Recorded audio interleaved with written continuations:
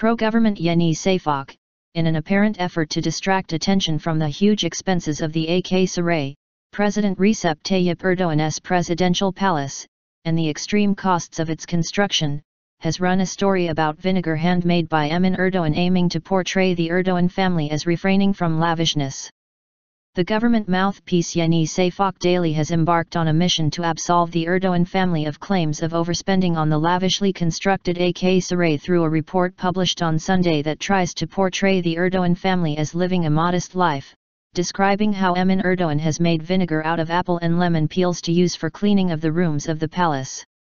As the general election is approaching, the report has reportedly aimed to decrease unease in the public concerning the lavishly constructed Ak Saray.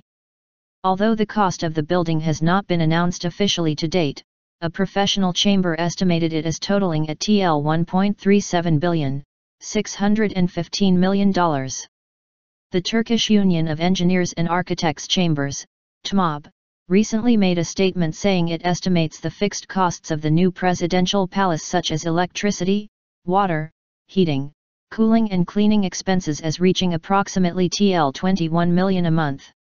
The palace is at the heart of the heated debate over luxury spending by the government, as the Daily claimed that modest tables are being set in the palace with several types of dishes instead of many to show that Erdoğans have a modest life.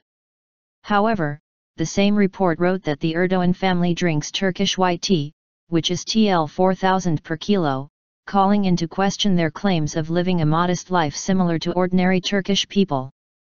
According to the chamber, the cost of cooling the palace for a month is around TL 600,000, while heat and lighting expenses are TL 1.6 million and TL 1.2 million, respectively.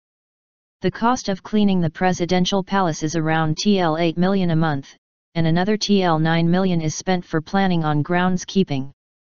The TMOB earlier requested that the Housing Development Administration of Turkey, TOK, share the initial cost of the palace under the Right to Information Act, which empowered citizens and boosted government accountability and transparency.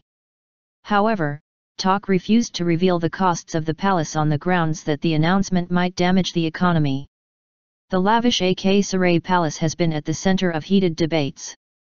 Constructed on 300,000 square meters inside the Ataturk Forest Farm, AOK, in Ankara, the palace has been the target of harsh criticism for its lavishness and size, especially considering its function as the residence of the president, a symbolic position in Turkey.